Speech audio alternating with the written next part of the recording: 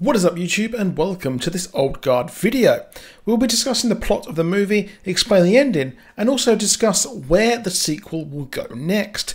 The movie is based on the comic of the same name by Greg Rucka, who in my opinion is most famous for his run on Wonder Woman, and it was actually a really good run, so I'd go check that out if you're psyched up for Wonder Woman 84. The comic actually gives each member of Andy's team a full flashback story, which was missing from the movie, to my opinion, its absolute detriment. Now Copley as well isn't like he is in the movie, and Niall isn't nearly as big of a character. We open with Charlize Theron's character Andy, which is short for Andromache of Scythia. Sorry if I pronounced that incorrectly. This is in Greek mythology the wife of Hector, and her name means man-killer. How very apt there.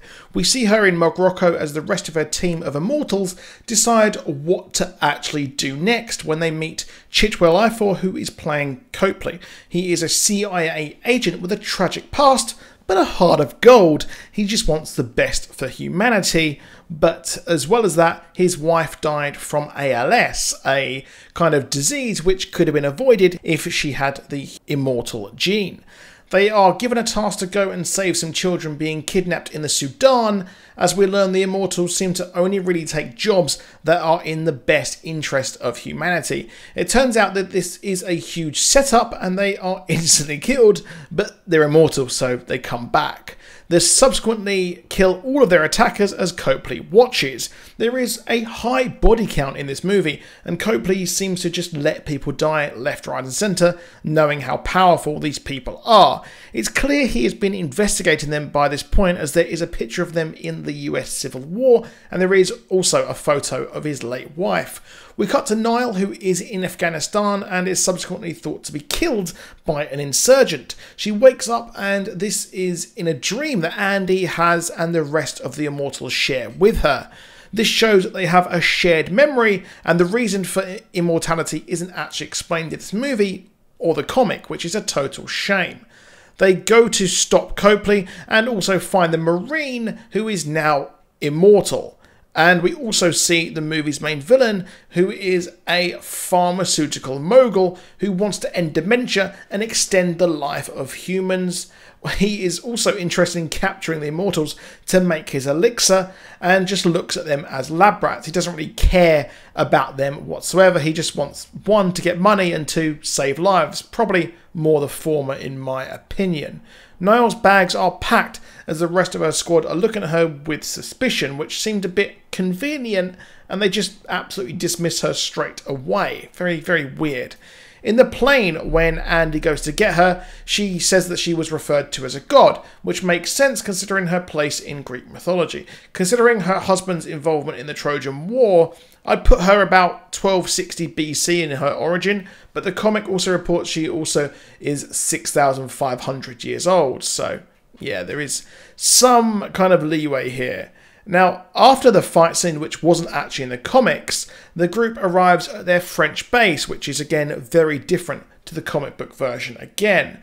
The youngest one found immortality in 1812, as it appears you need to die to gain this power, of course, and they also, some of them go back to the Crusades, with two of them actually killing each other. But again, not much detail of their past is actually shown. It's fleshed out a bit more in the comics, with one of them fighting in the Napoleonic Wars, and we soon find out now that Niall has a dream of a person in an Iron Maiden coffin, and this is explained as to be the first person that Andy found to have her same power. This is Quinn, who, I'm sorry if I pronounced that name wrong again, who was ride or die with Andy as they went across Europe killing everyone who was evil, but eventually were convicted of being witches. She was put in an Iron Maiden and thrown into the sea. Now, in the comic, this wasn't the same, she was just lost at sea. Andy, to this day, has been unable to find her, but Niall has the vision and feels that she has gone insane. I guess being in the sea that long would turn you insane.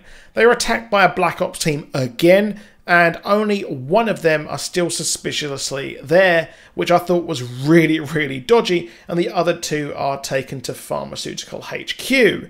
Eventually, they try to go and find Copley, and Niall says she can't do this, but she's egged on by Andy to stay the course. It turns out that Copley has noticed how good Andy has done in history by saving everyone. She saved many people who led to lives being saved. For every one life she saves, a minimum of 2 are then saved by the benefits that this reaps by saving people who are great. And, well, it is not very good here because she's been betrayed by Booker.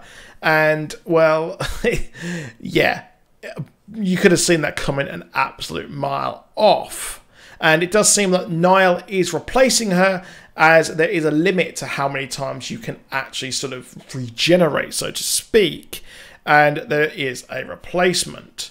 The squad eventually kind of get taken to the pharmaceutical mogul, but they escape and kill him in a pretty cool scene there. And Copley is eventually asked to join the team, despite him actually leading them to be captured. No doubt he will be able to help find the location of the Iron Maiden lady. Now, Booker is then later told that he has exiled for 100 years, as they are in a pub, which I'm not too sure where that is in London, but I would hasten to guess it is St. Catherine's Dock.